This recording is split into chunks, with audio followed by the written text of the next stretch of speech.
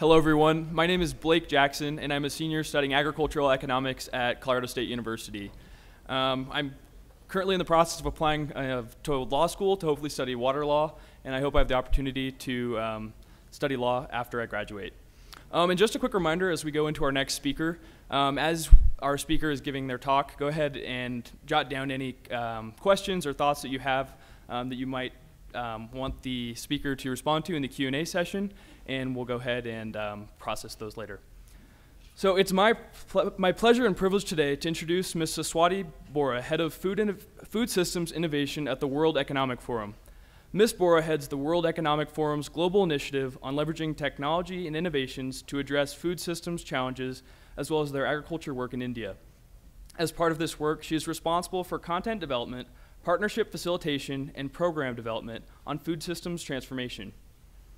Before World Economic Forum, Saswati worked in the Agriculture and Rural Development Department of the World Bank, where she helped establish the Global Agriculture and Food Security Program and the Global Food Crisis Program. Saswati has almost 2 decades of experience in agriculture, food systems, and rural development, including 3 years working as a journalist in India. Please join me in welcoming Ms. Saswati Bora.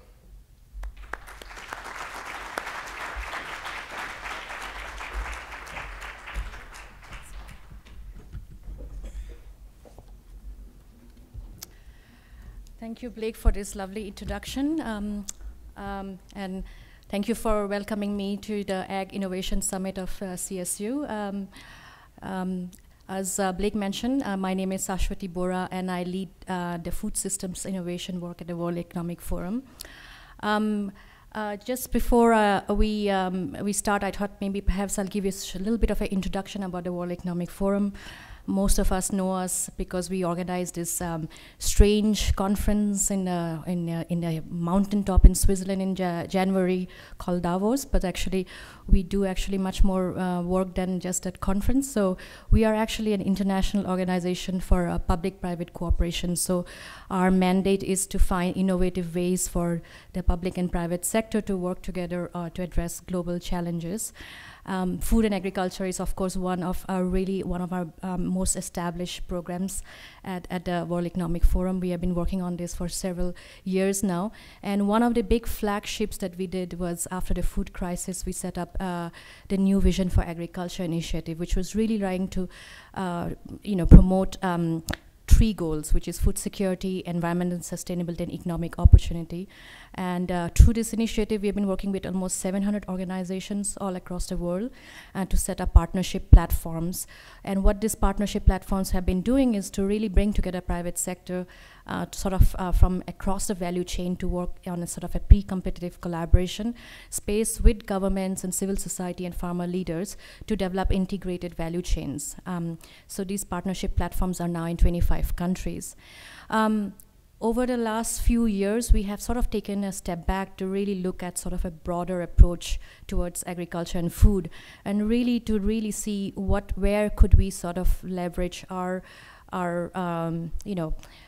convening, our network, our multi-stakeholder platforms to address sort of future challenges in food and agriculture.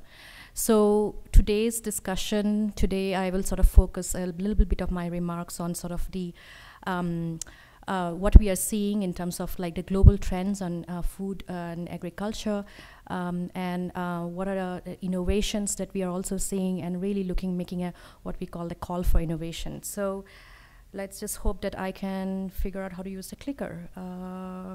Nope, that always happens to me, and I work on innovation, but yeah.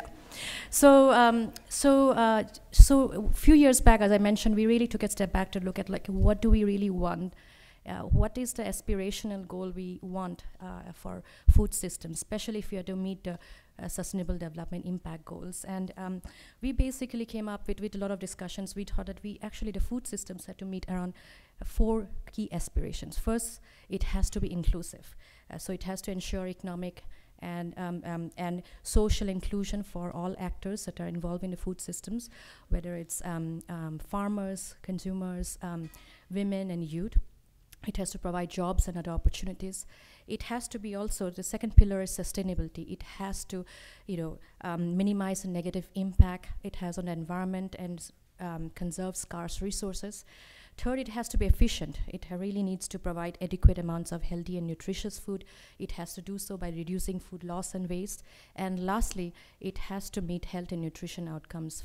We need to provide healthy food, healthy diets and a healthy life for a growing population. So, but what we are seeing is that we are far from achieving those. And there's a lot of key trends or demographic challenges or shifts that are happening that is going to put increasing pressure on food systems. First of all, we know that the global population is now going to increase to around 9.7 billion people by 2050. That's like around 40% increase since 2010. And we'll see also a really rising middle class and in developing countries, rising in urbanization. So this will not only increase the demand for food by around 50% by 2050, but it will also change the shape of the demand. We will see a much more rise in like demand for more processed food, more meat, more dairy, which will really create a lot of pressure on on our environment, nutrition, and health. We are also seeing these shifts are driving new challenges on environment, health, and nutrition.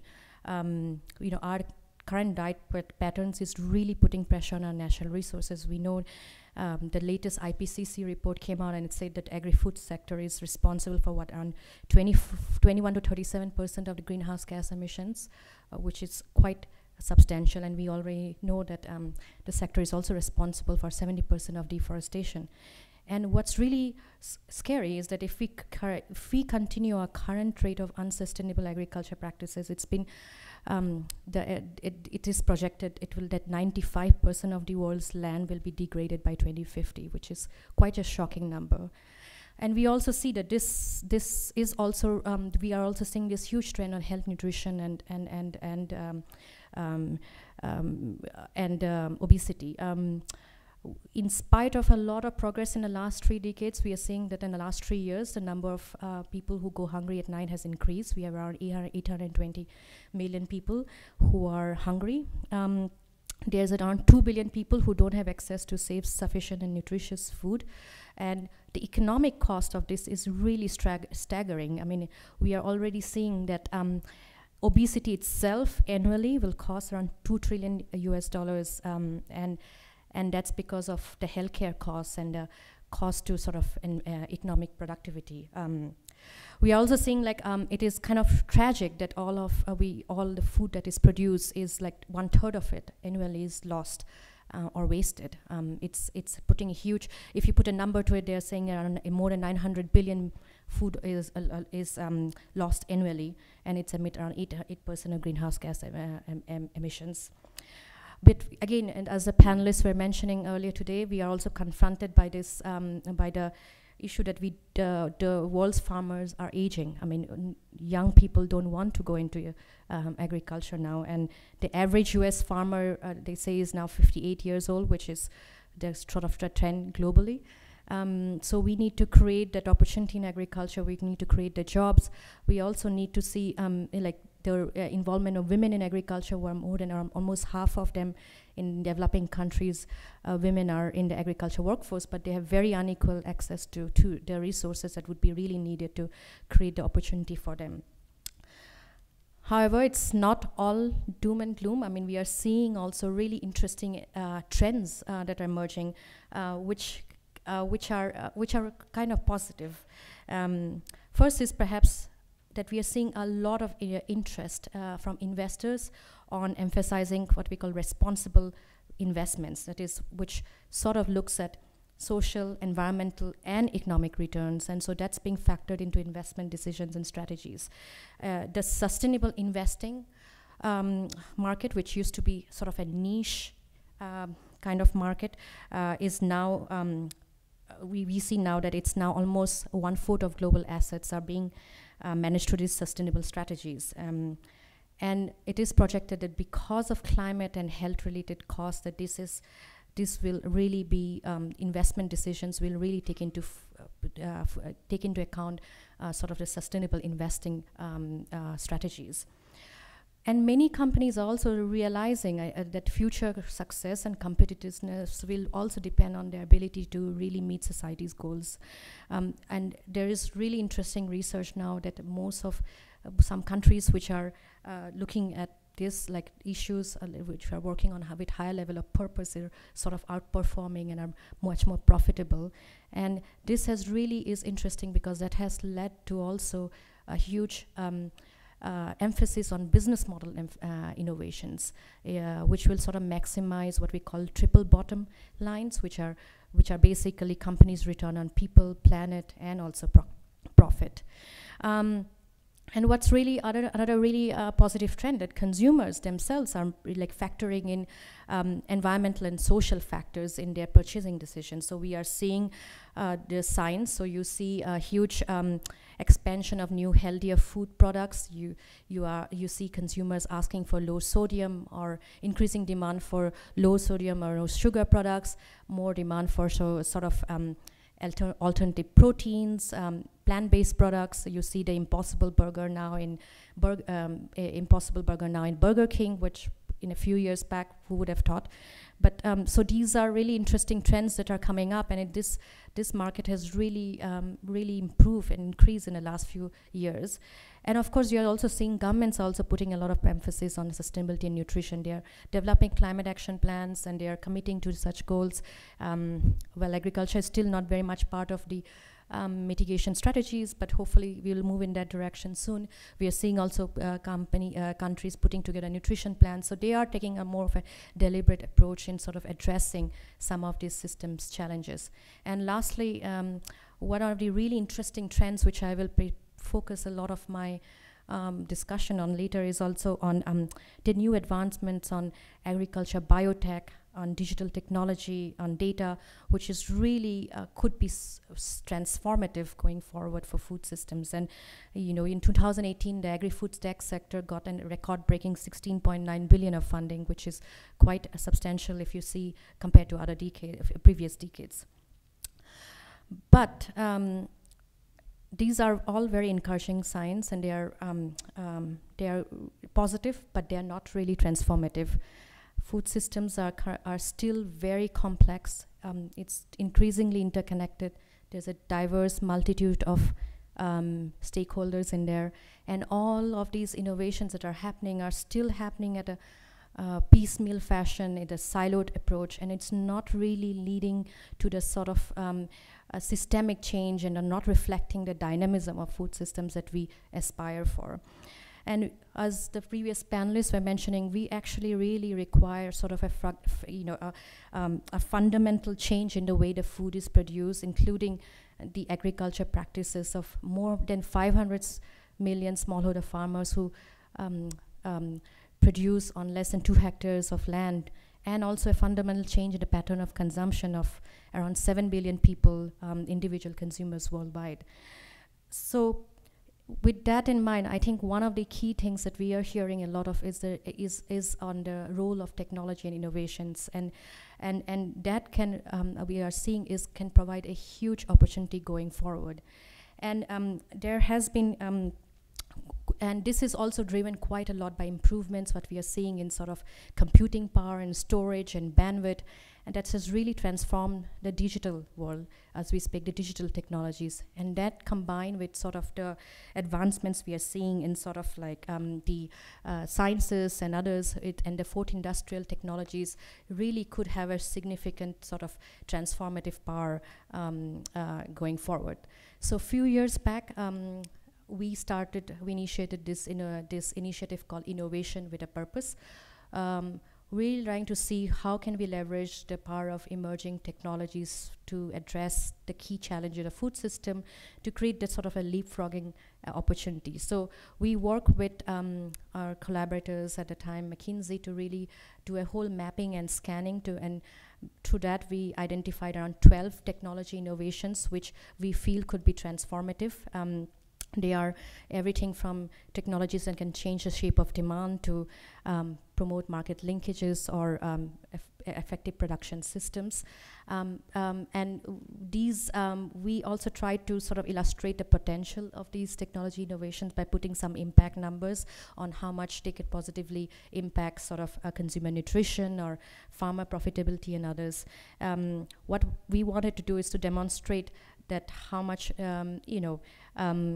opportunity there is if we can sort of find a way to leverage this technology innovation. I think that was also one of the things that was sort of highlighted by the last panel, that there is this is technology innovations could be such a interesting opportunity going forward. But because, for example, if you look at something, giving one example at food safety, I mean, you probably all know about this example, but a few years back, IBM and Walmart did a pilot and really trying to use blockchain technology to track food across this food supply chain. And they found that what used to take them 7 days to trace food, they could do it in 2.2 seconds. I mean, that is so interesting, because you could then, having that kind of technology could help the response time when you have food contamination in the value chain, and how much time you'll be possible to like do the recalls could be truly transformative and hugely decrease the sort of costs associated with these kind of food safety issues. And now, of course, that pilot has now been expanded because of the great results they are showing. So there is a huge opportunity, but I think one of the things that we also found from our research is that maybe 2018 was a big breakthrough year, as I mentioned, but the kind of investments that's going to food and ag-related startups is much less than any other sector we are seeing. Not any other, most other sectors. So we compared that with healthcare. It's the kind of investments that went into it from 2010 to 2017. It was 1/10 of the investments that went to healthcare, and the reasons are because of the systemic issues related to food and agriculture, right? It's fragmented rural markets, there's poor infrastructure, regulatory burdens, consumers willing to pay more. All of these issues are perhaps really the reason technology and has not been able to work in food and agriculture. We also found that a lot of these innovations were in developed countries, which is probably not very surprising given sort of the resources available here. What was also interesting, and most of these investments were very much focused on sort of, they were not very focused on consumer demand side. It was very much focused on one part of the value chain, on sort of more the production side. One of the things I wanted to mention also is that the potential of such emerging technologies could be huge, but it also raises and introduces new challenges. They raise also concerns related to health and safety, on the environment, on privacy, on ethics. So there could be unintended consequences that one needs to explore. And one of the key concerns, which I think one of the panelists mentioned in the last panel, is also who has access to it, right? I mean, the benefits may not be, if we don't do it in a more deliberative approach, the positive benefits may not be equally distributed. So it might actually deepen the divide between the rich and the poor, or the ones who have access to such technology innovations and the ones who don't. So, our key message at the forum is on we need to really, if we want to really harness the positive impact of such technology innovations, and also avoid the potential downfalls, or at least explore the unintended consequences of such technology innovations, we really need to create what we call the right enabling environment, or what we call the innovation ecosystems. And that requires that all the stakeholders in the ecosystem, whether it's governments or private sector across the value chain, farm organizations, research institutes, civil society organizations, really work together to create the right investments, the right policy incentives, the right governance frameworks, and also the right capacity for the farmers and others to adopt such technology innovations. So the key to developing an innovation ecosystem from our perspective is that is to determine perhaps the most pressing development or commercialization challenge in a given market, and to really see how can it be resolved, and then really looking at what technology innovators can bring. But of course, technology innovators alone cannot do this. It requires private sector, public sector, civil societies, research institutes, and others to also combine their resources and capabilities to create that sort of a transformative approach. So what we think is that technology alone will not be able to solve, but you need to have the continuing investment in sort of physical infrastructure, the roads, the ports, the broadband capacity. You need the right enabling policy incentives in place, the regulations, the tax breaks, and others. You need to create the capacity, as someone was mentioning, you need to build the capacity of farmers to enable them to adopt these technology innovations. They need the right skills, the financing, and you need the consumers also to, it should be affordable, they should be able to pay, they should also be able to take the benefits of such policy innovations. So at the World Economic Forum, as I mentioned, we have been working on something called the Innovation with a Purpose, and the goal of this initiative has been really to not only leverage the role of emerging technologies, but also to look at how can our sole focus has been a lot to strengthen innovation ecosystem, because we believe with our convening and our multi-stakeholder networks, this is where we can sort of lean in. So our role has been more to through this initiative, look at how do we increase investments on developing scalable technology solutions, the right policy incentives, mitigate unintended consequences, and then also unlock institutional challenges. The initiative is a platform. It's a sort of a large-scale project, and we play a lot of a catalyst role. We support projects for scaling.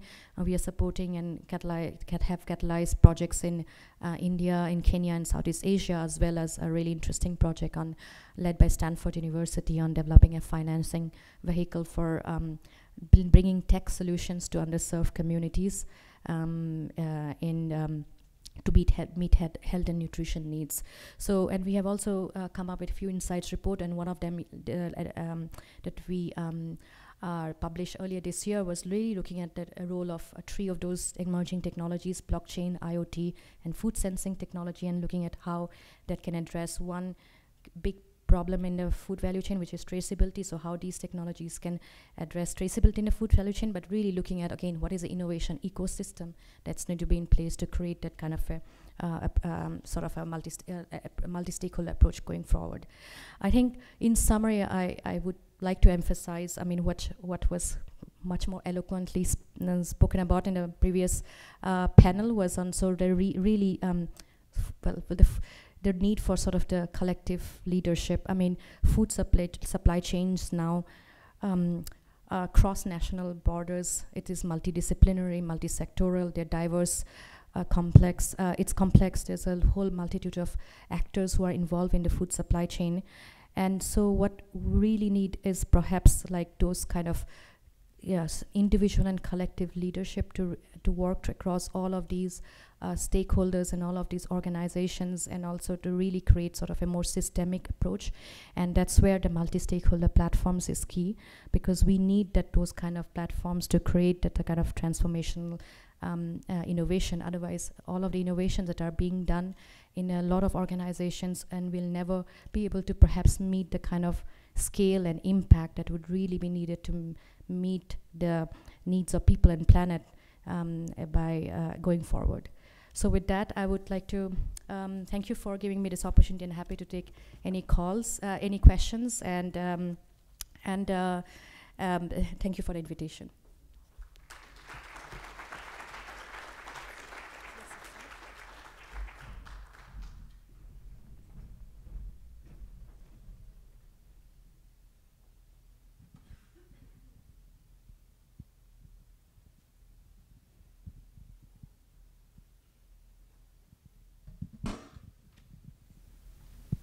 We've collected your questions for Ms. Bora from within the room and online. You're welcome to continue to submit them, and we'll do our best to accommodate them as time permits. And so if you do have those questions on cards, feel free to hold them up, and they will be collected, and we'll get to those. All right, Ms. Bora, your first question is, what resources and support are available for professionals in agriculture to be innovative and take part in advancing technology? Many are just surviving with the time and money they have. Resources available from where, or what resources are available for people who are professionals? Well, I mean, universities such as yours is actually providing a lot of resources for professionals who are helping support this. I mean, there is, it's providing the skills, the capabilities that are needed. There are organizations like civil society organizations and others who are helping support this, providing professionals with also like, if I guess I'm trying to understand the question, if it's like maybe startups and others who are doing sort of really interesting work, there's a huge lot of opportunities available through sort of financing, through a lot of catalytic financing now available. Through sort of linkages with private sector and others, with civil society organization, with governments who are providing a lot of policy incentives. I guess my thought would be that one should probably look at like what is a big gap that a professional is facing in terms of their professional aspirations and the work they're doing in this field, and then look at around on who can help support that. And I'm sure there is a lot of mentoring opportunities that could also be provided to help that. And I believe our next question will be coming from the audience. Test. Oh, here we are. So we did have another one from the audience. So the U.S. saw a dramatic increase in ag technology in the last 70 years, yet it is the #1 industrialized country for number of obese individuals, which is a form of malnutrition. How does the new hope for technology result in different outcomes? Yeah, I mean, that's really interesting. I mean, if you look at obesity issue, I mean, it's also, it is a very, very new, a complex issue, right? I mean, it has to do with access to nutritious food, which is dependent on a lot of things. It's not just the availability; it's the income, access to the income that individuals have to access nutritious food. It also is linked to sort of awareness of what is actually healthy and nutritious food. And a lot of times that's not available. If you look around, I mean, the food that most of the obesity, processed food is much more cheaper, right, than healthy and nutritious food. Not many people can go to farmers market and buy really healthy and nutritious food. I think technology is going to be one of these solutions, but it requires it's a much larger issue than that. It requires a sort of a huge, probably, collaboration. So governments need to really look at how they can address this by really maybe doing more regulations, more dietary guidelines, certifications. Technology can also help to perhaps to provide sort of like information to consumers of like, there's new technologies on food sensing technologies and others where you can probably go to a supermarket and see what food is more nutritious than others, so which will probably be providing much more awareness on what is a good and nutritious diet for people. But then it also requires sort of business model innovations, right?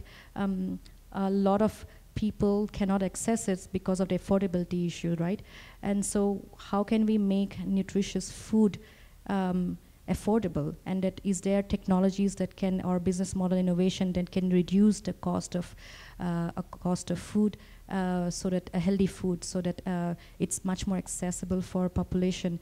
And really also, how can we also help businesses in some ways to really innovate towards making products which are less in sugar, less in sodiums, less processed, and what would be needed, what are the incentives that would be needed for businesses also to create products which will, for a market, which will reduce obesity. I think it's a larger than just technology, but it's a more of a systems level approach that one has to take. Okay, so the next, in regards to the global food system, you said that the industry or system is not as interconnected as it should be. Are there other industries or global systems we should be looking at which are better connected? That's a really good question. I mean, maybe because I work in food and all that, because food and agriculture, everyone comes from the view that their system is much more complex. It does feel much more complex than, say, the healthcare and other system of approach.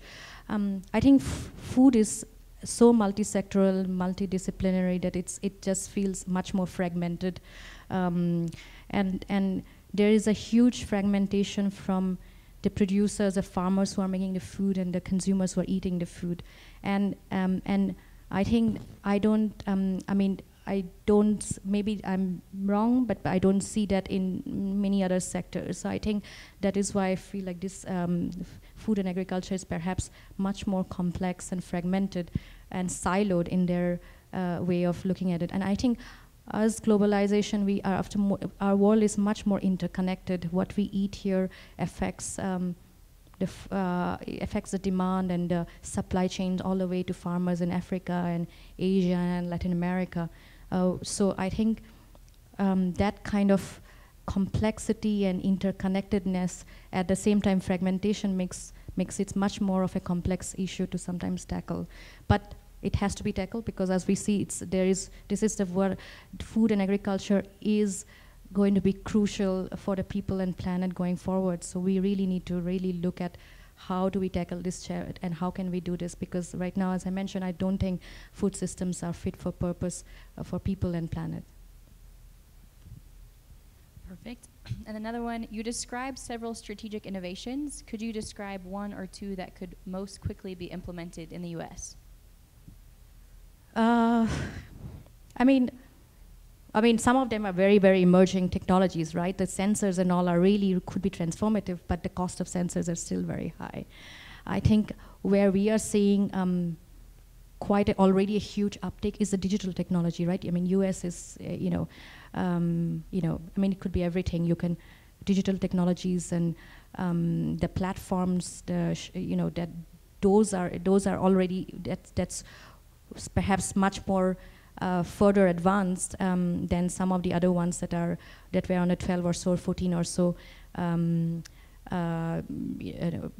or so emerging technologies I highlighted. One that was not there is AI, which would be, this was a few years back, we already feel dated, but I think artificial intelligence is going to be really big going forward. When we did this 2-3 years back, this scanning, we thought alternative protein was going to be a big market, and then last few years it just exploded, right? So it almost feels like as we speak, everything is going to be dated.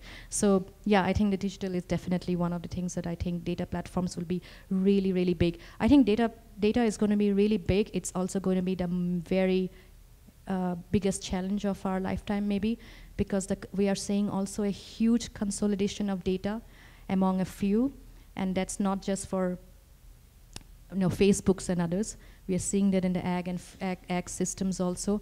A lot of data is being consolidated for a few players in the market. So what does that implication have on who monetizes it, how is platform, do farmers have access to their own information? I think that is going to be like one of the big challenges that we will see in the future.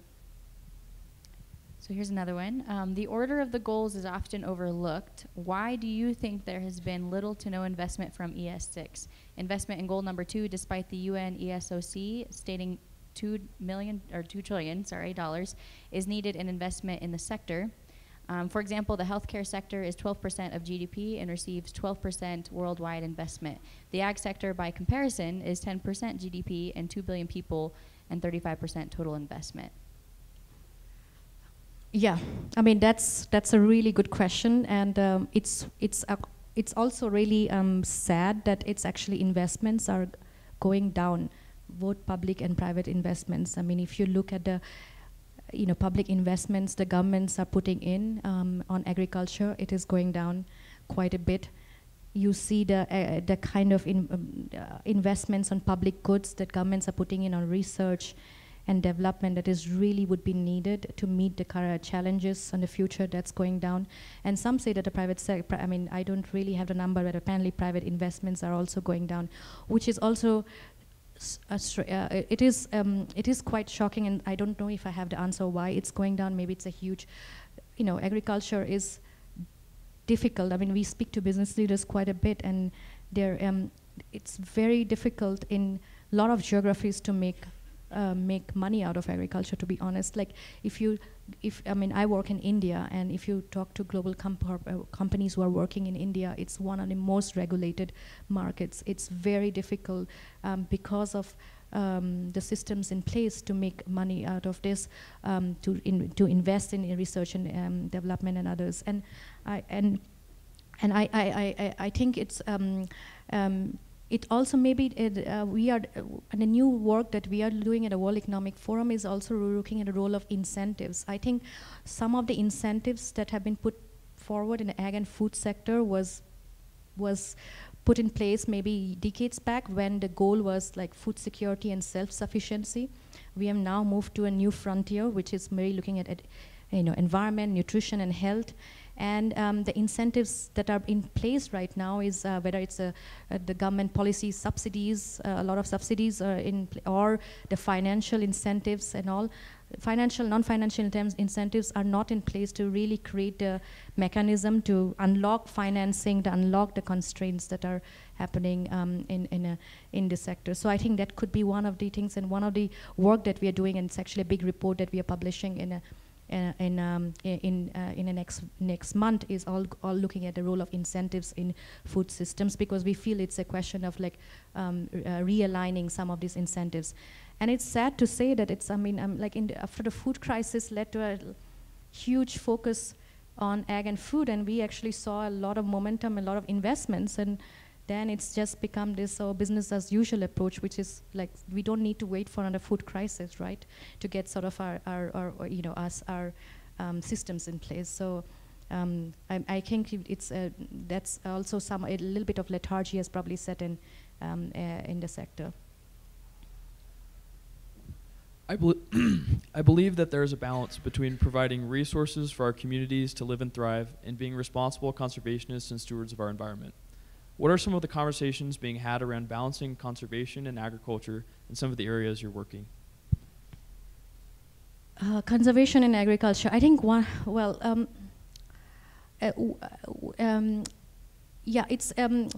it's also really one of the most complex issues that our team has been working on is which was mentioned a little bit recently, was on protein, on the future of protein. It's a very sensitive and complex issue, and what we feel is, and it's leading to a lot of, you see the Amazon and all, it's being sort of destroyed because of the demand for sort of like feedstock, which is going to go into like the meat or other industry, or which is based on the demand that consumers are making for meat and other products. And it's what we are seeing. This is not a binary conversation about what's right and what's wrong, and you have to either give up meat or not give up meat, or there's a lot of there was a big report came out. I don't know, many of you probably heard about it earlier in this year on Eat Lancet Commission, and it's it's right. Globally, we need to eat less red meat, but in some regions, we need to eat more protein. A lot of developing countries, a lot of people are not getting enough protein. And let's not also forget, a lot of these farmers, very poor farmers, their livelihoods depends on livestock industry. A lot of countries' exports depend on the livestock industry. So it's a really much more nuanced conversation. And this is where we have been working a lot on this issue also, really to see like, okay, what is a sustainable future of protein could look like to meet the 21st century discourse. And it's a little bit related to conservation, environmental sustainability, health and nutrition aspects of it. But I think we have to look at it in a more broader aspect. I mean, one is really looking at sort of our consumption and consumer patterns, whether it's towards more alternative forms of protein, then also like how we produce our sustainable production methods, and then also lastly also really looking at alternate proteins and others, which are the new technologies that are coming up, and how we address that. So yeah, so I think, this is, I think, one of the really interesting things, because it gets people really emotional about this topic, but but it is much more nuanced than saying like this is it and this is not, and all of us have a personal responsibility of how we eat and what we eat. But then again, making it into you're right, you're wrong, it's leading to it probably not advancing this conversation for much either. Well, thank you so much, Ms. Bora.